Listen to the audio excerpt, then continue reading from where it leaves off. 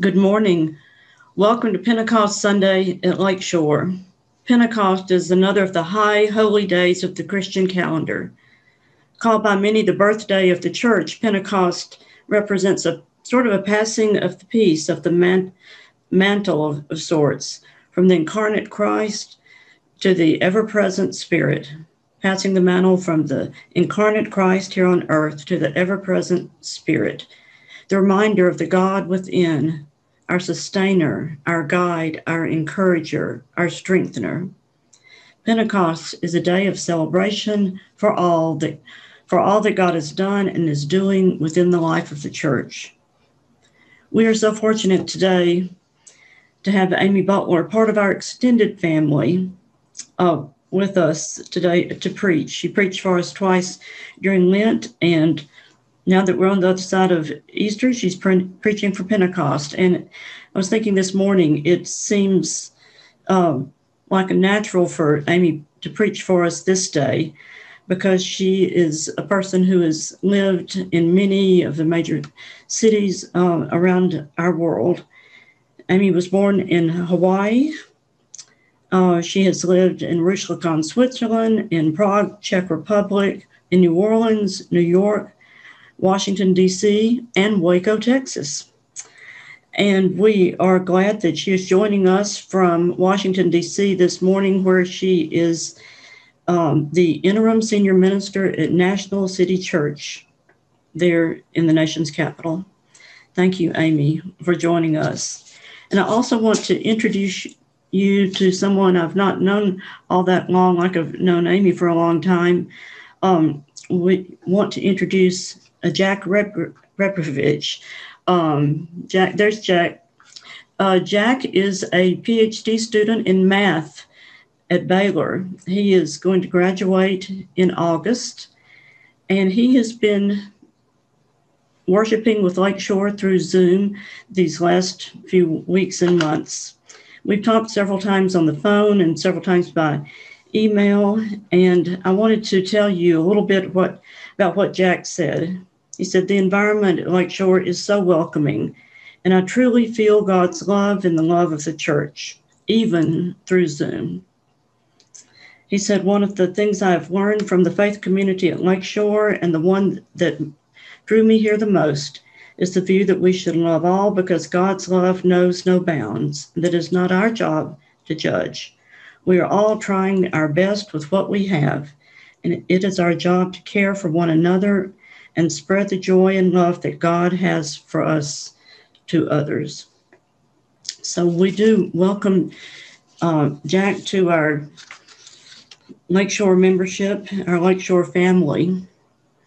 And Jack, right now we're going to read you a traditional affirmation of welcome that Lakeshore offers its new members. So listen to this Lakeshore family. Lakeshore family, would you join me? We affirm you in your Christian decision and celebrate your place in the family of God. We accept our responsibility to help you grow in the fullness of Christ. We offer ourselves to be your family, to surround you with God's kind love. And indeed we do. You heard some voices of Lakeshore. You will learn to recognize other voices at Lakeshore. And now I offer each of you the chance to pass the peace of Christ to one another, to Amy, to Jack, and to everyone working with us through Zoom today. May the peace of Christ be with you. And also with you. Peace of Christ. Peace be with you all. Peace of Christ, Bill. Christ be with you all. Welcome, Jack. Thanks to Christ with you. Jackson, welcome. Welcome, Jackson. Buddy Powell. Good to have you, Amy. Hello, Rufus. I'm looking forward to getting to Marty, the peace of Christ. Hello, family. Morning, Marty. And to you, Sarah, the peace of Christ.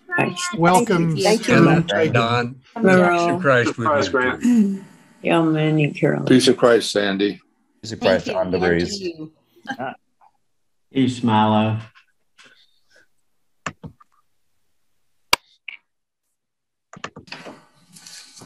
Spirit of God, wind of God, fire of God, make known your presence, your work, your Justice. and your love real to the world through us. Here we are, your church on a mission, your hands and feet in the world. Set our hearts on fire. Join me in prayer on this Pentecost Sunday. Let us pray together. Holy God and Holy Spirit, send the wind and flame of your transforming life to lift up the church this day. Give us the wisdom and faith that we may know the great hope to which we are called. Spirit of truth, set us free to emerge as the children of God. Open our ears that we may hear the weeping of the world. Open the horizons of our mind by the flame of your wisdom. Loosen our tongues to show your praise, for only in your Spirit can we voice your words of peace and acclaim Jesus as Savior. Open our mouths that we may be a voice for the voiceless. Open our eyes that we may see your vision of peace and justice. Make us alive with the courage and faith of your prophetic truth. Spirit of unity, reconcile your people. Give us the wisdom to hold to what we need to be your church. Give us the grace to lay down those things that you can do without. Give us a vision of your breadth and length and height to challenge our smallness of heart and bring us humbly together. Holy Spirit, Lord and Comforter, Spirit of truth everywhere, filling all that exists, treasury of good gifts and source of life, come and dwell in us. Cleanse us from all sin, and in your love, bring us to salvation. Amen. We now sing together, Let Every Christian Pray.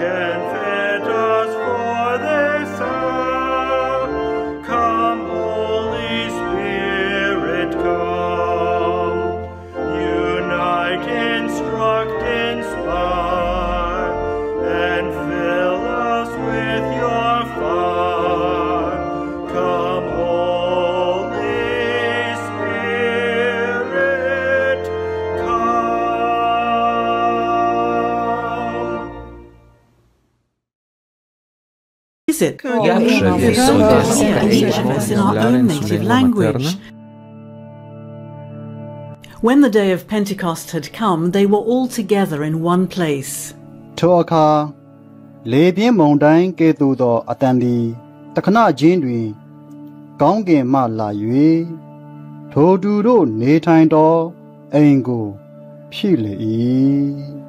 И явились им разделяющиеся языки, как бы огненные, и почили по одному на каждом из них. 他们就都被圣灵充满，按着圣灵所赐的口才说起别国的话来。 A przebywali w Jerozolimie Żydzi, mężowie nabożni, spośród wszystkich ludów, jakie są pod niebem. Als nun dieses Brausen geschah, kam die Menge zusammen und wurde verstört, denn ein jeder hörte sie in seiner eigenen Sprache reden. Desconcertados y maravillados decían, ¿no son Galileos todos estos que están hablando? Kuinka me sitten kuulemme kukin oman synnyinmaamme kieltä? Kita orang Parsia, Media, Elam, penduduk Mesopotamia, Judea dan Kapadokia, Pontus dan Asia. Frigia na Pamfilia, Misri na pande za Libya, karibu na Krene, na wageni watokao Rumi, Wayahudi na waongofu. كريتيون وعرب نسمعهم يتكلمون بألسنتنا بعظائم الله. Todos atônitos e perplexos perguntavam uns aos outros: O que será que isso quer dizer? En aðrir höfðu á spotti og sögðu: Fólkið drukkið af sætu víni. Ekkor előállt Péter a 11-jel, felemelte a hangját, és így szólt hozzájuk: Zsidó férfiak és Jeruzsálem minden lakója, figyeljetek szavaimra, és tudjátok meg, mit jelent mindez. Ai mutanen nan ba bugagu bane yadda kuke zato. Tunda yake yanzu karfe 9 ne na safe kawai. Mais ici se réalise cette parole du prophète Joël. Ito ang gagawin ko sa mga huling araw. Sabi ng Diyos, ipagkakaloob ko ang aking espiritu sa lahat ng tao. Ipahahayag ng inyong mga anak na lalaki at babae ang aking mensahe. Ang inyong mga kabataang lalaki ay makakakita ng mga pangitain at ang inyong matatandang lalaki ay magkakaroon ng mga panaginip. Heno, no kombada obapia bange obalumenu no bakainu, ohanditilileko omepo yomomepo yange omomafikwenya nderevo otavakahunganika. அல்லாமலும் உயர வானத்திலே அற்புதங்களையும் தாழ பூமியிலே இரத்தம், அக்கினி, புகைக்காடாகிய அதிசயங்களையும் காட்டுவேன். Solen skall vändas i mörker, månen i blod, innan Herrens dag kommer, den stora och strålande. የሐዋርያት ሥራ ምዕራፍ 2 ቁጥር 21 የጌታን ስም የሚጠራም ሁሉ ይድናል።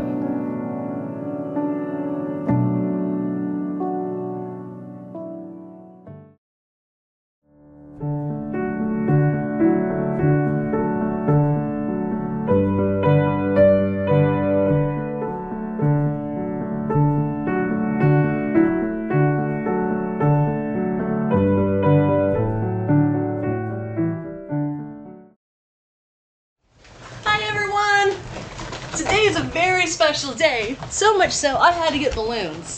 You see, today is the birthday of the church. On Pentecost Sunday, we like to dress up in red because we are told in our Holy Scriptures that this is the day the Holy Spirit came upon us. In our scripture today, you heard us talk about how flames came upon the disciples and those who heard the words of Jesus. And what we do on this day is celebrate the birth of the church. And that's why I had to get some happy birthday balloons. Today we're going to be able to celebrate all the things that make the church so wonderful. And that's community, that's people, that's family, that's friends. You see, God calls us to be supportive of one another, to love one another, and to walk beside each other.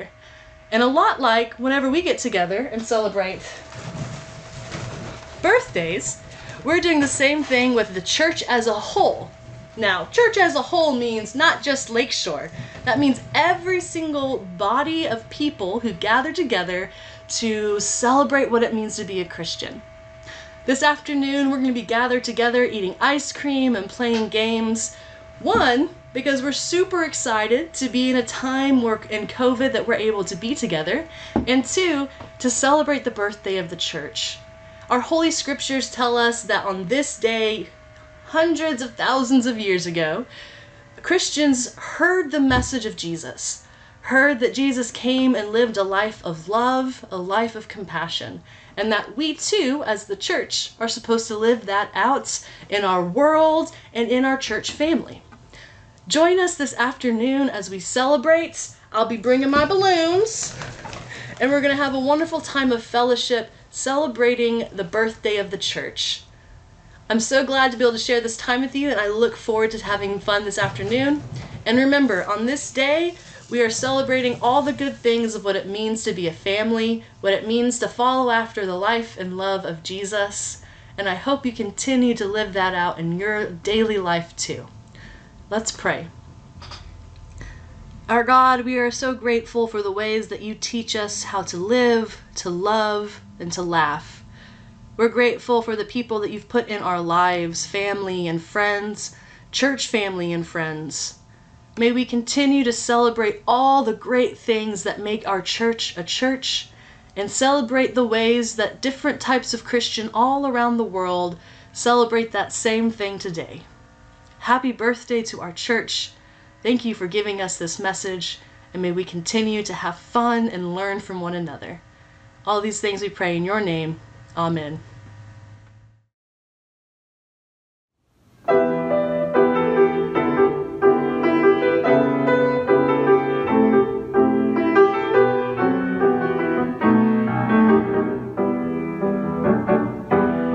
Spirit, come down like the days of old. Spirit, come down and fill my soul. Lord, I want to be used by you to feel your power in all I do. Spirit, come down and fill my soul. Now on the day of Pentecost, the disciples of the Lord were in one place, when suddenly from heaven on high came the rush of a mighty wind. That mighty wind then filled the place, and the Spirit appeared like tongues of fire. It took control of everyone, filling them with power. Spirit, come down like the days of old. Spirit, come down and fill my soul. Lord, I want to be used by you to feel your power in all I do. Spirit, come down and fill my soul. There were people there from every land, yet they heard God's word in their native tongue, for the Spirit had helped them understand the mighty word of the Lord. Spirit, come down like the days of old. Spirit, come down and fill my soul.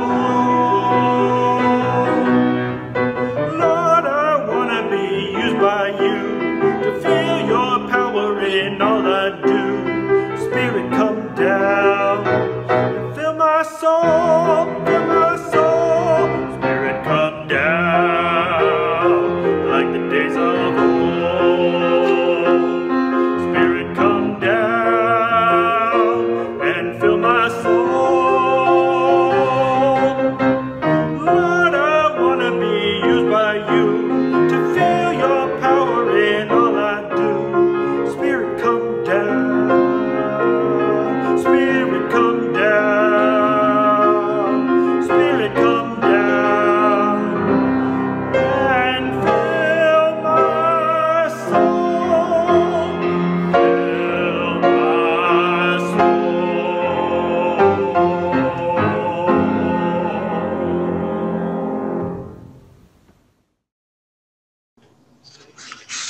Let's pray together. Breath of God, your breath of life fills the whole world and holds all things together. If you withdraw your breath, everything turns to dust. You are the source of life that Jesus promised us.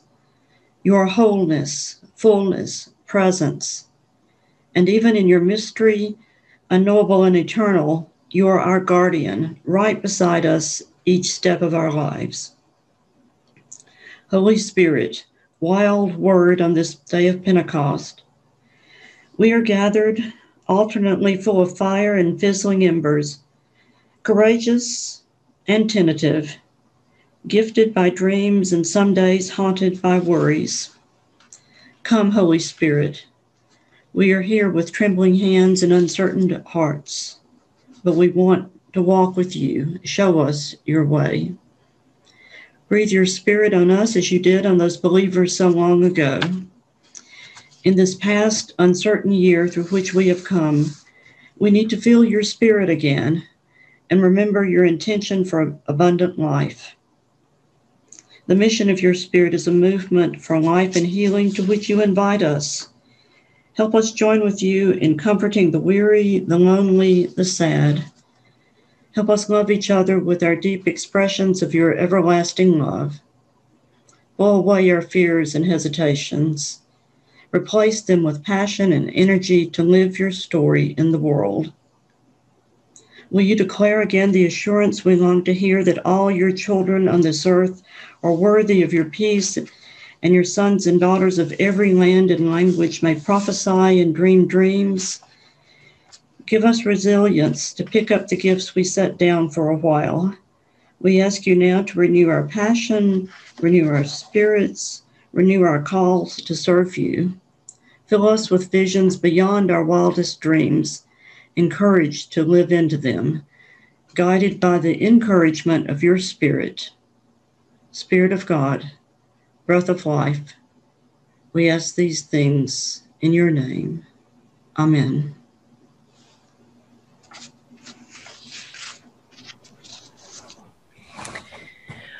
Morning, everyone. It's really lovely to be back together with you. Thank you for the invitation to be back today on what is one of my favorite Sundays of the church year. So happy Pentecost, everyone. And I'd like to share with you a reading from the Gospel of John, the 15th chapter, beginning with the 26th verse.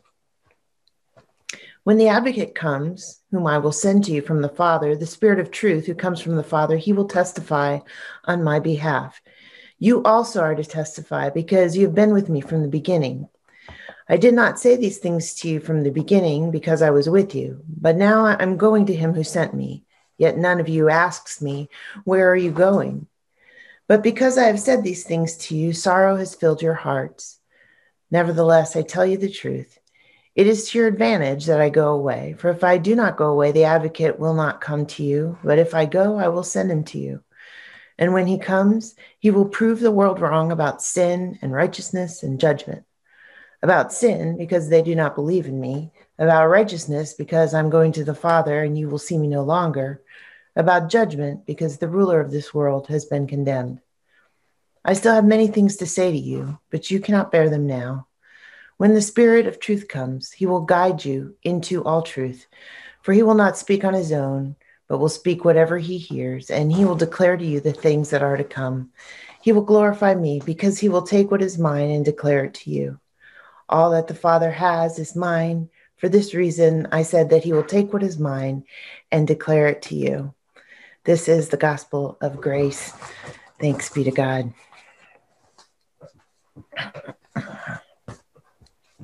I've long thought that it's an utter shame that there's no guide to the emotive content of our Bibles.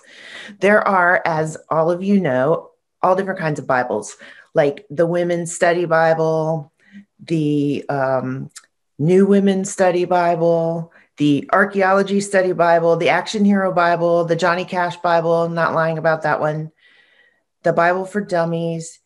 It's completely plausible that someone could undertake a project called the Emotional Bible or something like that. Why?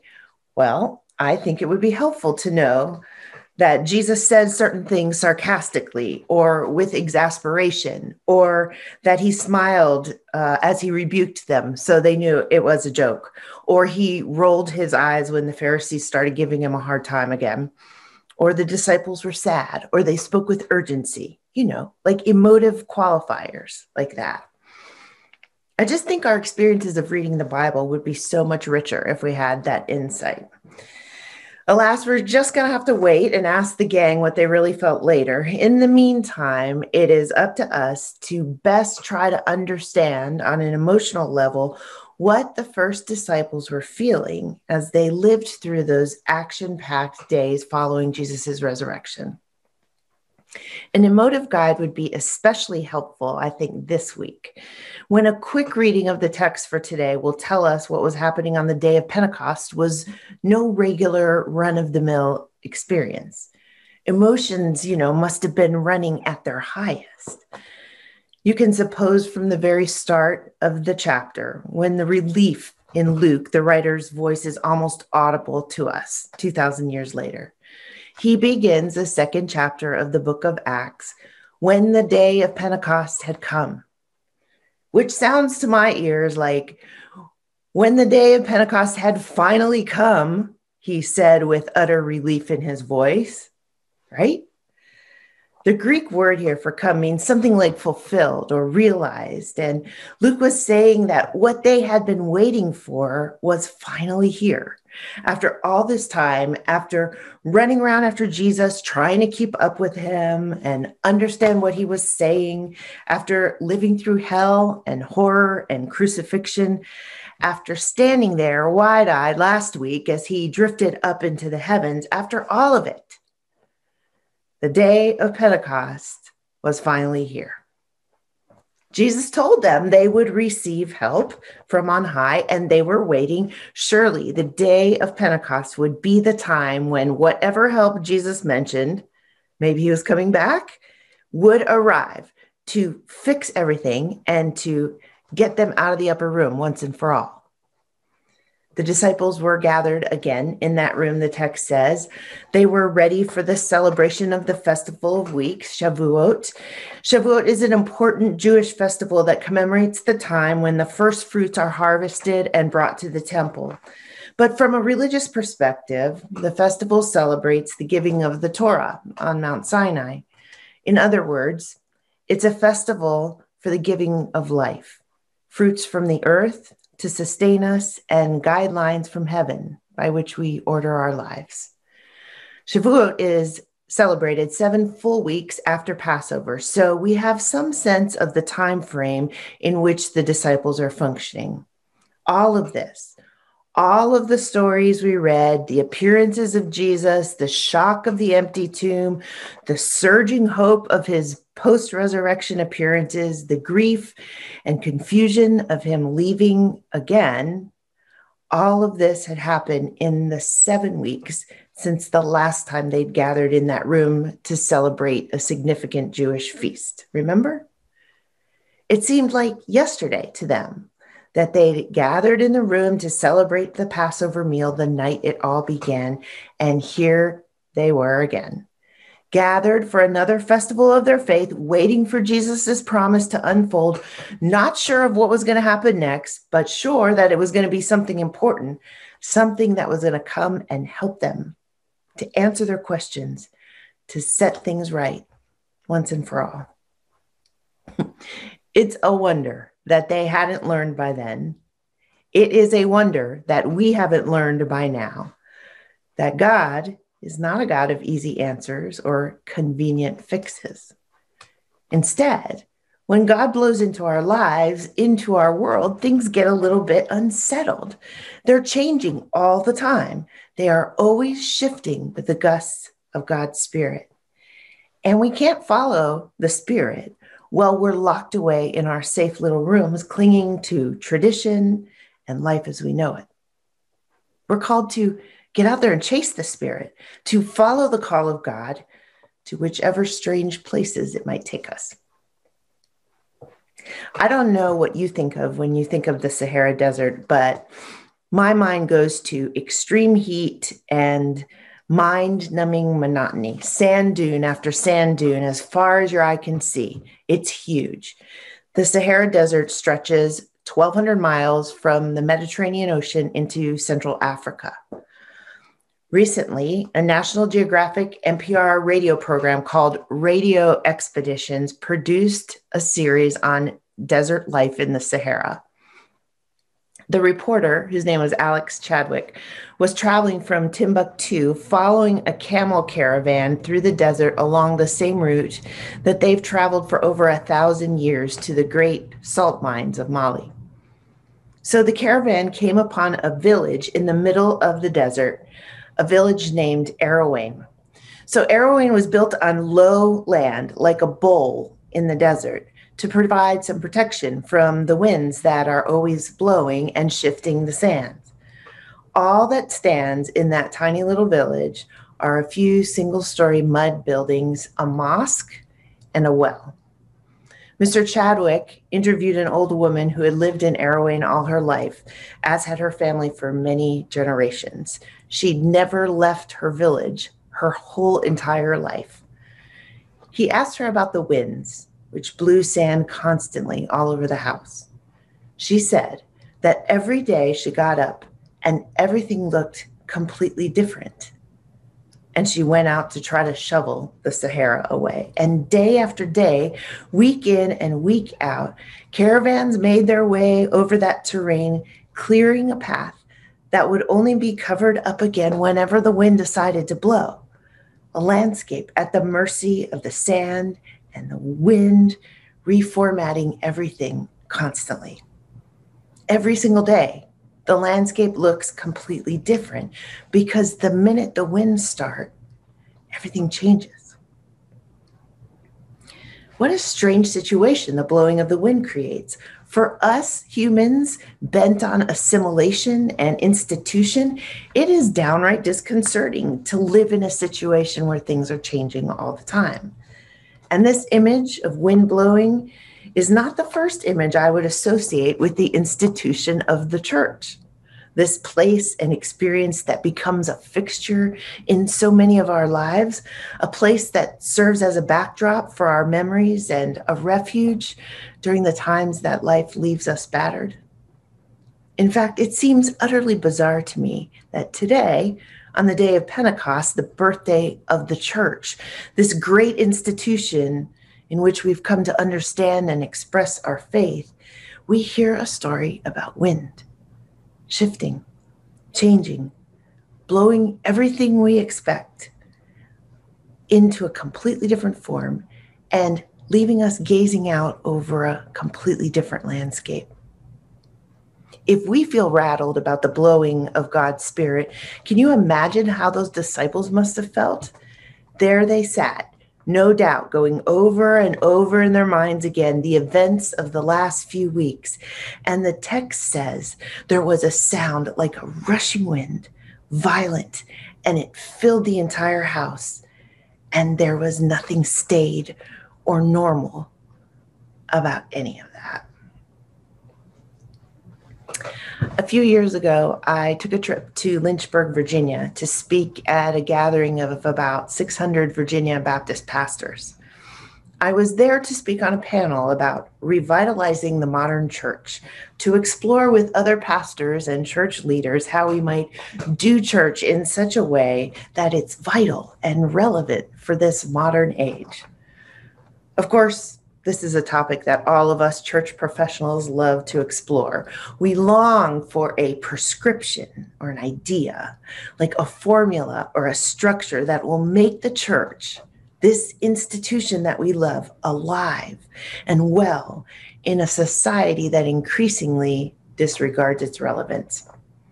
So for 3 2-hour panel sessions, I sat up front with 2 other pastors and fielded questions from the crowd.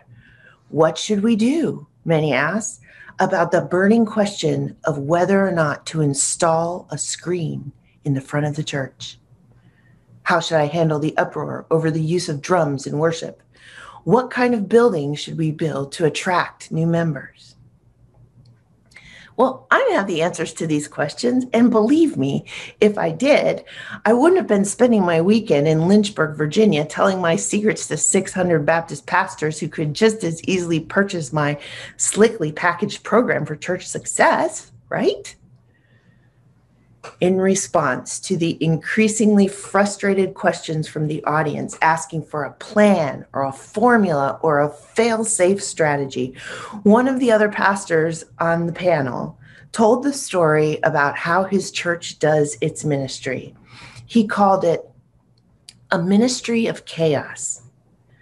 So looking out over those pastors, you could see the horror in their faces. He explained that anybody in their church who feels God's direction leading them to try something new gets to try it. Like a new kind of ministry in the church or in the community. The community empowers that person to give it a try. Sometimes, he told us, the ideas take off, like a basketball league for at-risk youth, which has now become one of the biggest sports programs in town and has radically reduced the gang problem in the city.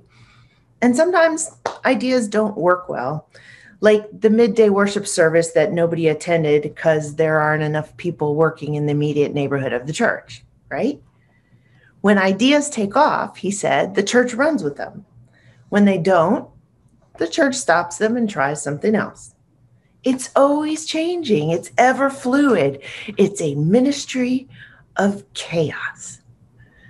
So I was sitting there trying to imagine going to my church council and proposing my next harebrained idea, a ministry of chaos, all the while reflecting internally how hard it is for us humans who push and push and push to institutionalize our ideas, our faith, how hard it is for us to live with an idea like a ministry of chaos. One pastor in the audience got up and said that, well, he appreciated what the pastor had to say. He couldn't imagine how a ministry of chaos would work at his church. He explained, life is so chaotic anyway. Our society moves at such a mind-numbing pace, asking us to change constantly, to learn new things, to adjust all the time. How could he possibly ask his people to allow their church that 1 hour of refuge and stability in their otherwise shifting lives to change? And the pastor who told that story on the panel looked straight at that man and he said, how could you not? How could you not? The disciples learned an important lesson the day when God's Spirit blew in. They learned that God is never static. God is not an endeavor we can easily explain or expect. In fact, just when we think we've got God figured out, the wind of God's Spirit blows in and changes the entire landscape of our relationship with God, then takes us to places we would never expect, not in a million years. This is hard for us. It is hard for us who like stability and institution. It's hard for us who like to know what's coming next and how to predict the next best steps. It's hard for us who build buildings and plan programs and want so hard to know God in a way that provides comfort and answers and situations we can predict. But this is not the God we follow. The God we follow blows into our lives and turns them on their heads, changing everything we expected and landing us in places we never thought we'd be. And this is the challenge before us today on Pentecost. Will we hear the wind of God's Spirit blowing through our lives, through our church, and go and follow? We're here because people of faith who came before us had the courage to chase the wind of God's Spirit wherever it led them. So today it's our invitation to gather the courage to chase that ever-changing wind of God's Spirit as God leads us to whatever's next. Amen. So many of you know I had the privilege of being the pastor at the Riverside Church in the city of New York for 5 years. And there was a very common part of one of Bill Coffin's benedictions that they loved to hear. And so I will share this with you. May the Lord bless you and keep you. May the Lord make his face to shine upon you and be gracious unto you. May God take your minds and think through them. May God take your lips and speak through them. May God take your hands and work through them. May God take your hearts and set them on fire. Amen.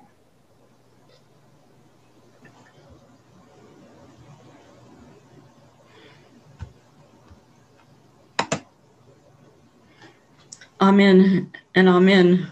Amy, I jotted down several things that you said, especially about trying to sweep the Sahara out the door, back into the Sahara again. Sometimes we have the Sahara coming right in our door. And these folks at Lakeshore are going to understand, and you need to hear this too, that we have an ice cream social planned this afternoon from 6 o'clock to 8 o'clock. And several people on this Zoom meeting have been checking the weather predictions through the afternoon.